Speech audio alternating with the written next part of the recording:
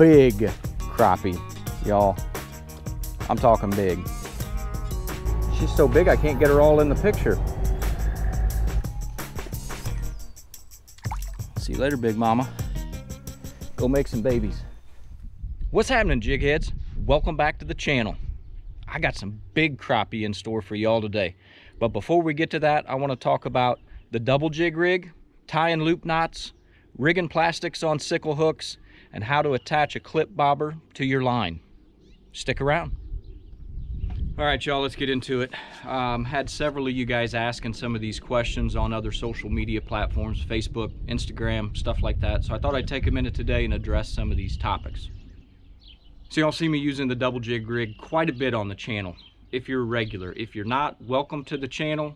Don't forget to hit that subscribe button. Greatly appreciate it. It's free, helps out the channel, and I'm glad to have you watching today. So the double jig rig, effective way to cover 2 points in the water column, even if you're fishing from the bank. Gets 2 baits out there, just increases your chances of catching crappie. How I tie the double jig rig is with 2 loop knots, and I'm going to show you guys how to do that today. We're going to start off with 32nd ounce chartreuse jig head, number 2 hook, wire keeper. Why do I use these? That wire keeper actually prevents your plastics from busting out when you're using lead keepers.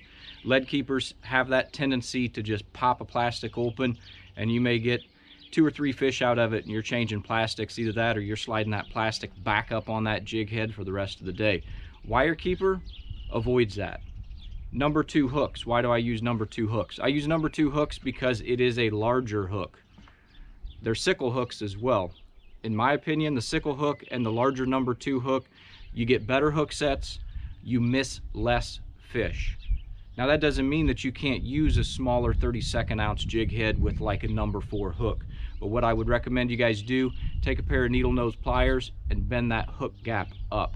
That's going to increase your hookup ratio if you're using those smaller jig heads. All right, y'all, tying a loop knot. Going to be really pretty simple, honestly. Thread your mono line through your eyelet. Keep in mind I'm fishing from the bank, so I like to keep my jigs about 8 inches apart.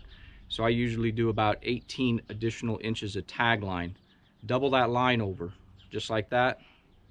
I'm gonna see if I can't do a close-up shot of this to overlay this as I'm talking through. Pinch your line, take that around your pinky and your ring finger, and that creates a loop right here. Run that jig through that loop that you've made 3 times. So there's 1, 2, and 3. Once you get that done, pinch this excess, basically your loop points right here, and pull your 2 tag ends tight. Keep it pinched because you want that loop as close to your eyelet as possible. And that's what that looks like when it's done. And as you can see, that loop knot, it allows your jig to hang more horizontal in the water, more natural. More natural means more bites. Now we've got all this extra tag in, guys. We're gonna do the exact same thing on this next jig.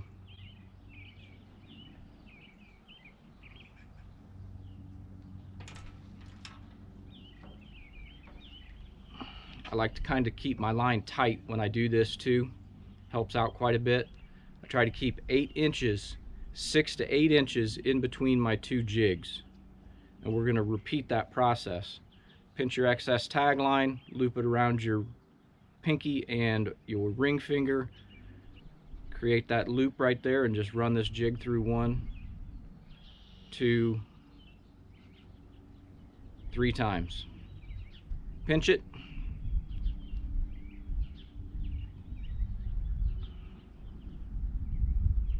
And draw your 2 tag ends tight. Better to have too much tag in than not enough. Clip that off. And there it is, y'all. Double jig rig. It's deadly. It's effective as all get out. It's something that I pretty much use on 90% of my crappie fishing trips. Now let's talk a little bit about putting plastics onto your sickle hooks with your wire keeper. Now the way that I do this, I'm going to hook it shallow on the front end because the back end is going to be buried into your wire keeper. So you want a little extra back here so it stays secure. Run that all the way to the tail and just push that right up onto your jig. That wire keeper gets buried into your plastic and that thing's not going anywhere. You can catch fish all day on that and not destroy the plastic. One more look at that. So again, I'm going to hook this real shallow up front, leaving excess here. Take it to the tail, bringing it up, plugging that right there onto that wire keeper. And that's it. Plastics are on. Next thing you want to do, clip floats. I'm a big fan of clip floats, and I've had some of you guys ask me if I clip it on the bottom and the top, or just the top, or just the bottom. I clip it on the bottom. And the reason for that is you're going to have a better indicator on bites. If it's a light bite, sometimes those crappie will just knock it sideways. Sometimes it'll just twitch in the water a little bit. So having it clipped on the bottom is key. Same thing with this. I like to try to keep the line tight to the rod tip, because when I do this, I'm going to determine how deep I want the top jig in the water column, and then I'm going to double wrap. Pull that tight. I'm going to double wrap this monofilament line 2 times around the hook on that clip float. And what that does is it keeps your float from sliding up and down your line. Hook sets, big fish will drag it up and down a line, and you want to make sure you're staying in the same depth that you're catching fish. Once you determine what depth they're at, of course you might have to, change your depth up and down as you're fishing to find where those fish are in the water column. But by double wrapping that mono around that clip on the bottom of your clip float, it keeps it from sliding up and down your line. Anyway, y'all, I hope some of that information was helpful for you guys today. If you find it helpful, give it a thumbs up and stick around for some of these big crappie today, guys. There's some nice ones.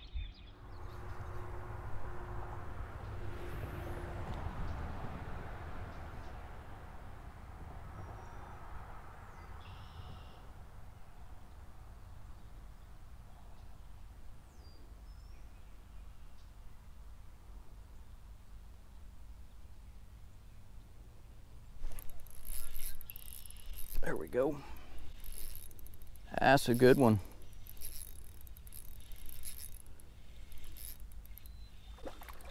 Big crappie, y'all. I'm talking big. That is a giant. Let's get down here and get him. Boom. Frickin' tank. That's what we're after. That thing just frickin' smoked it, man. We gotta get a picture with this one. Look at how fat she is. Big old belly on her.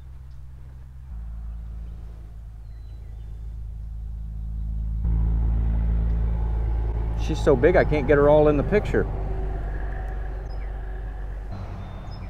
Dang, that's a good fish. Let's bump it, see how big it is.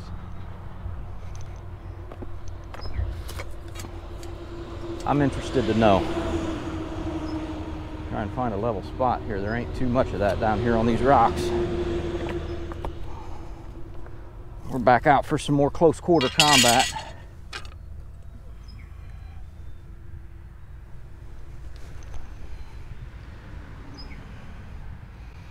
Right at 14, y'all. Right at 14. Look at how thick that fish is. I mean, that's just a beautiful white crappie. And we ain't gonna mess around. We're gonna get this fish back so she can do her business. See you later, big mama. Go make some babies.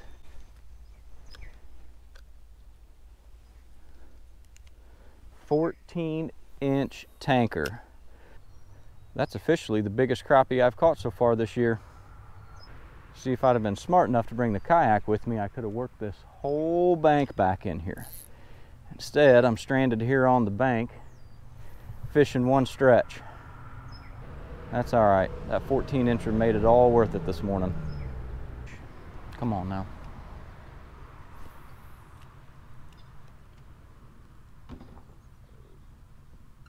I wish the action was hotter.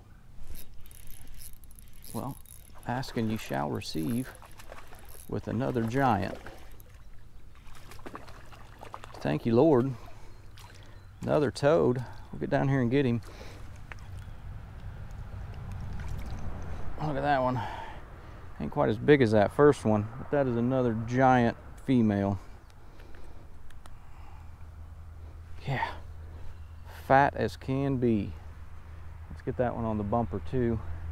Here I was getting to have a few doubts, man.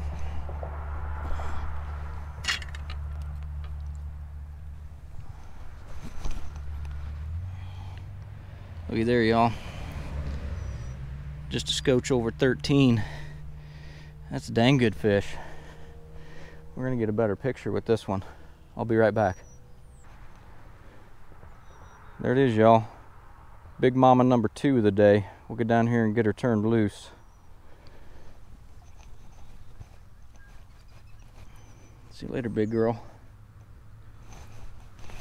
That's what I'm talking about. Now what I'm doing down here today, guys, double jig rigging. I got a 32nd ounce jig head chartreuse pink from Ketchum Jig Heads. Those have number 2 hooks, wire keepers. Great quality product. And then I've got those rigged up with brush diver and brush hammer from Brush Pile Jigs. That's going to be the Ghost Hunter. And we've got that under a float, probably about 18 inches deep. We're just down here working the banks, looking for some of these females that are laid up, getting ready to do their business. Time to get busy with it. Spawn time, y'all. Brings out the big girls. All right, y'all, I'm wrapping this one up. Had a great time out here this morning chasing big crappie. It's springtime. These fish are up, they're shallow, they're moving, and they're hungry. So get out there, get on some, have a good time. Appreciate you guys coming along with me today. If you enjoyed this video, give it a thumbs up. Don't forget to think about hitting that subscribe button. It's free and it helps the channel. And remember, you can't catch them sitting on the couch. I'll see y'all on the next one.